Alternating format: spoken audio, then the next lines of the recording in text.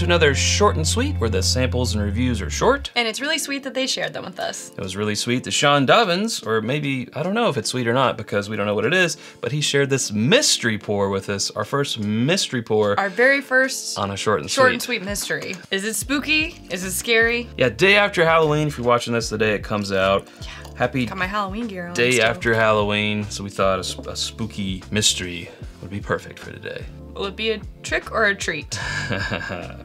Smells ambiguous. It does. It doesn't smell tricky, I'll say that. It doesn't smell tricky. It actually has some sweetness to it. A lot of sweetness. I'm getting a little bit of like the grain in it, and maybe a little bit of maltiness. Yeah, there's something that sort of tickled my nose. I don't know if it was rye or maltiness or if it's proof. Don't know, but... It smells like caramel corn. Let's dive in. All right. To your health. Whoa. Wow. Whoa. Wow. Was not ready. I think it's... What is... I think it is high proof. I was not ready for that. So it came on strong, but then it died. It went away pretty quick. I don't know, I'm still tasting it. I can't even dissect the flavor notes in this one because that was just like, someone just like put a flamethrower in my mouth and was like, what do you taste? I don't know. Yeah, definitely gonna be a second sipper to even start talking about. I need to brace myself. Talking about this. Okay. I guess to your death instead of health. Chad, you can't just say to your death. To your death? People. You'll be dead. It is coming for all of us, but. It's Halloween. Wow, now I'm just sad. It has a very like corn pops. Yeah, some syrup. Very different. But then there's something on the finish. Ooh, it's very it's concentrated. Not as hot. It is very concentrated. It's not like as hot this time. It's not like I didn't choke, so. Yeah, it's almost like not hot because of proof, hot for some other known reason. I'm really trying to focus on the finish this time. It's kind of oily up front. See, I was gonna say. It's kind of sweet though. I was gonna say it's not the greatest mouthfeel actually. I don't feel like well, just up front, like that syrupy candy corn, not candy corn. I mean, it is Halloween.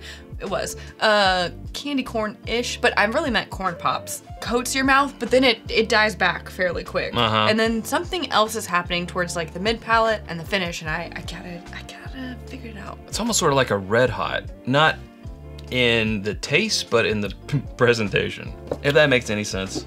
Maybe it's something like a cherry cough drop-y, slightly medicinal, but not really, that comes in like mid palate, that has a little bit of spunky. Are we doing something finished? It could be. It's really warming me up though. Yeah. Woo! But I mean, you can see it's not the darkest color. I don't feel like it's Do you think this super is something high like, proof. Unless it's like a Obtainium?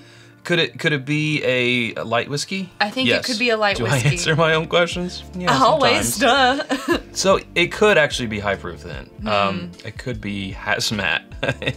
I mean, what if it's not though? But that's gonna make me feel silly. Light, because it's not. I feel like you're about to splash some of that right in your face. Well, before we find out, we want to pause because we need to pause. Tell you about our home on the internet. It's whiskeyambitions.com. It's where you can get this T-shirt that has the logo on the back. Our hats. You can put other people's phones in your pocket. Our Glencairns, rocks glasses, Copitas, water glasses. We have more shirts, hoodies because that weather's coming up.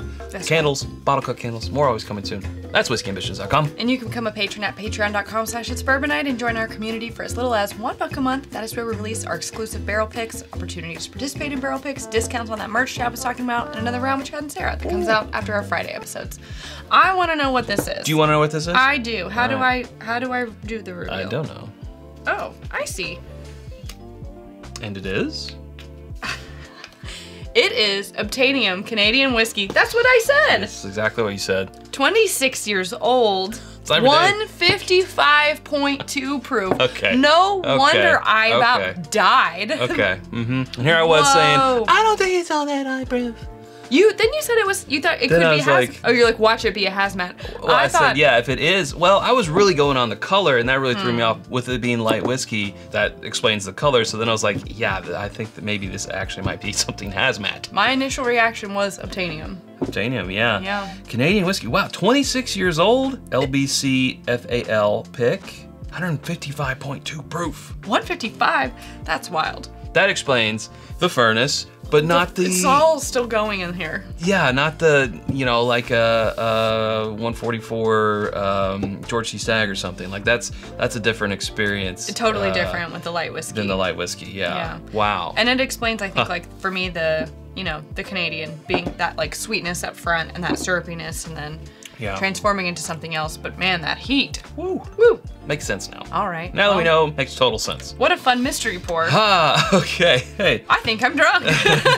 That's where we better leave it.